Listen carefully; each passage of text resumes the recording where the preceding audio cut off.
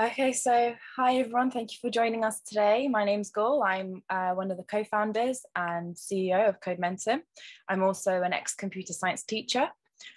So I have been teaching for over 5 years before Codementum. So today we're going to be covering one of the most queried topics, which is how to transition students successfully from block-based coding to text-based. In this webinar, I will be covering how and when you can start, why text-based coding, our own Codementum Studio, the transition to text-based coding, the programming languages that we can start with, and some of the problems and solutions that you could encounter, and some scientific research results, as well as our own statistics. And at the end, I'll be giving some recommendations. So, given how common technology is, knowing the basics of coding is an essential skill now, as we all know, for students moving into higher education and those that are looking for a career start. So teachers have identified this important skill, and children are now learning to code at an earlier age. However, with the wide variety of options available for teachers, it's important to make an informed decision that will prepare your students for success. So block-based coding, as you all know, emerged as a tool to offer students an introduction to the world of coding. It allows them to explore code in a friendly environment. Kids learn the logic of the algorithms by dragging and dropping these items instead of coding with text. It's a great starting point for learning about algorithms for the younger kids, while educators could instantly start introducing digital skills to their classrooms with blocks. They also saw the limitations of block coding. So in this webinar, I'm going to explain how to successfully transition to text-based programming languages that are widely used in the business world, such as Python and JavaScript, for those of you that want to go beyond the blocks. It's possible to teach young children the syntax of text-based programming languages, but you do need to be patient and adaptable because children's psychomotor skills are still not fully developed.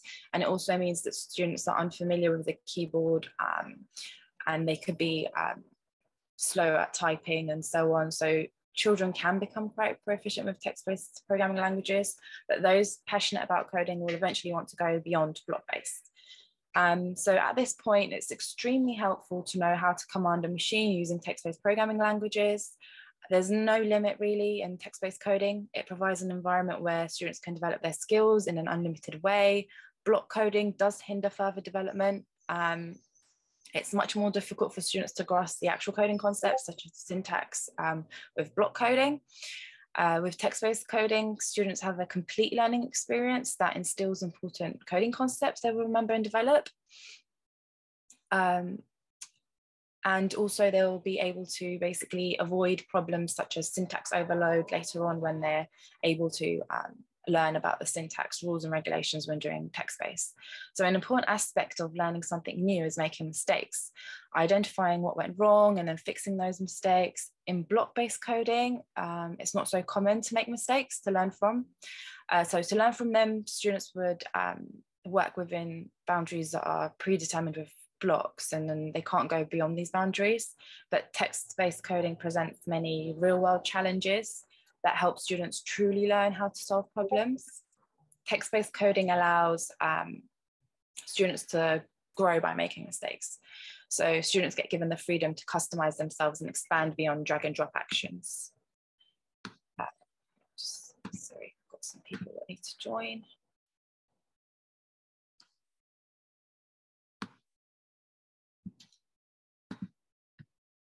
So for those of you that just joined, welcome. We're just covering basically why text-based coding is much more beneficial than block-based at the moment. So as we all know, algorithms are the basis of learning programming. Children can quickly improve their ability to build algorithms with block-based coding. Once children become familiar with the basics and the syntax of programming with block-based coding, they can move on to text programming. I just want to mention there was a recent MIT study where they found that learning a new language is much more beneficial much more beneficial for kids at the age of 10. And coding is like learning a new language. So it is recommended to start at an early age when you're moving on to text-based coding. So what I want to do is show you guys our studio briefly. So with Codementum Studio, we provide a smooth transition from block-based coding to text-based coding. We have synchronization between blocks and text. And teachers have the flexibility of basically allowing students to use one or the other. Students can easily see the connection between the two. So all the content of Python and JavaScript programming languages are explained by gamification with the studio. Python has a very simple syntax similar to English, so it's an ideal choice for a start. And with synchronized code and block mode, students can instantly switch between these two options.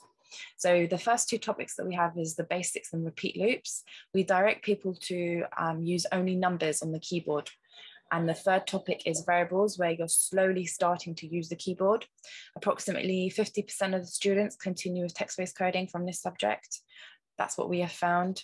And of course, the situation does vary according to the level of knowledge of the students, and our teachers basically can watch the students live and encourage them to only do text-based coding by turning off the block mode function from any topic they see fit. All the challenges can be solved with both blocks and Python and JavaScript text. The student can set up the algorithm by using blocks for any subject at any time. The teacher can manage this process by turning the class-based block mode on and off. What we recommend is the first 3 scenes of each subject are solved and progressed in the presence of the teacher. So the first scene of each subject is provided with a solution, and then the second scene will be a wrong solution that the students need to find the mistake. And then finally, we want the third scene to be solved in the presence of the teacher. So there are already solutions for the third scene in our lecture documents. What we have observed is that 30% of the students who receive coding training with Codementum Studio at school, they continue at home between 7 and 9 p.m. in the evening. So that's briefly about the studio. I want to talk about some statistics. So studies show that block coding is a great and fun way to start coding, but it is insufficient for real coding education. And there are opinions about new research studies for the transition to text-based coding. As you can see in these tables provided here, the performance of hybrid is much better compared to block when it comes to ease of learning, code modification, and basically having a syntax error-free code. And when kids want to transition from block to text, hybrid applications do provide a better solution. So our own statistics, based off of approximately 40,000 users, shows that it's the kids who are in 3rd grade and above find it much more easier to transition from block to text. And also the studies that MIT had done and all the other research studies that we have covered before does show that around the age of 9 and 10, it's the best time to introduce text-based coding. And as they grow older every year anyway, they start to use less and less blocks. But hybrid applications do provide a very good smooth transition for these kids. So in conclusion, I want to say that there's no limitation in text-based coding, like in block-based. Students who want to improve their coding skills and possibly even choose a relevant career path will need to use text-based. So while block-based is a great way for introducing kids to the world of coding and getting them to understand algorithms and how to build algorithms, it's a limitation. So it hinders the further development as a programmer beyond a certain point.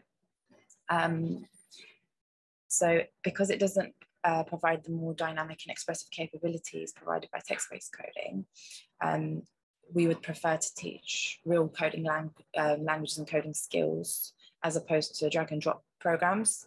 So students can develop a wide range of skills, including basic computational and critical thinking skills that are actually vital for any fundamental subject or any core subject, even if they don't want to, for example, pursue coding later on. It's still an important skill to have. Using text-based coding can seem like a difficult task, especially for teachers with insufficient programming knowledge. However, the reward of seeing students learn real-world coding skills and build on a knowledge base they can apply to any career in the future is worth the challenge. And with Codementum, even if you don't have the desired level of programming knowledge as a teacher, you can easily teach your students real programming language by following the documents that we provided and the instructions we've provided. And you can also do the challenges yourself. So you can be a few weeks ahead of your classes by doing the challenges. You're also learning the actual programming language, and you can teach your students with ease. The problems that you could encounter when you move on to text-based is that with visual coding, you don't find any error messages like syntax errors.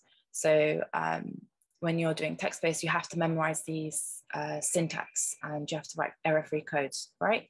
So we have the concept of compilation and execution in text-based coding. We can't compile our code if there's any syntax errors, but these small errors can still guide students and enhance their learning experience. So making mistakes essentially is great. Practice makes perfect. And also they might find the whole indentation and spacing with Python, for example, quite difficult. But as they keep practicing and doing more challenges and tasks, they will get used to it. And also, another thing that could be quite difficult is the readability aspect, because if you don't have a program that's readable, it will directly affect you when you're debugging and finding errors in your code.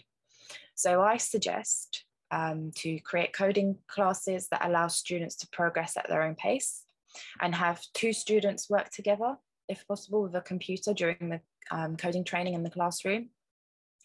If you can, make sure that one of the students has better coding knowledge than the other, then that would also be a benefit, because the research studies have observed that pair coding education provides a faster learning experience, close to 50%.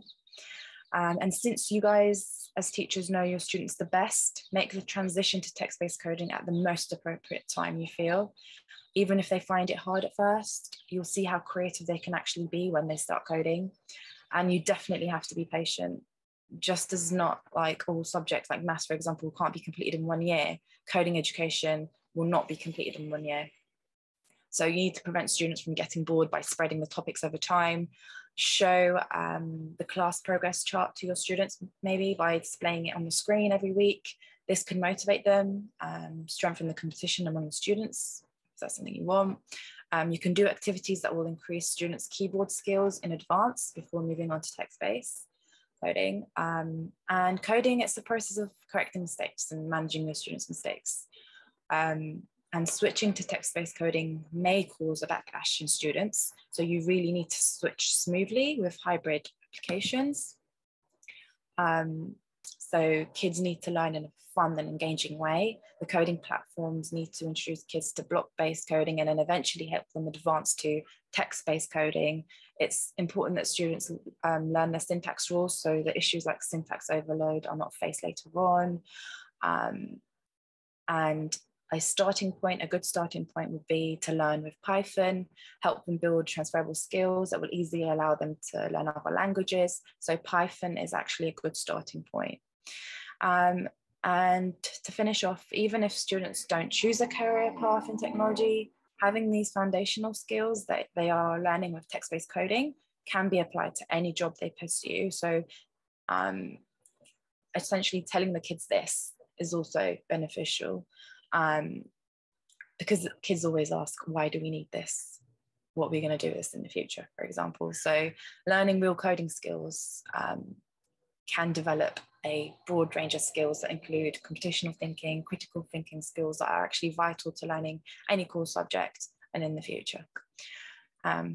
So that's everything from me. Thank you for listening, and let me just unmute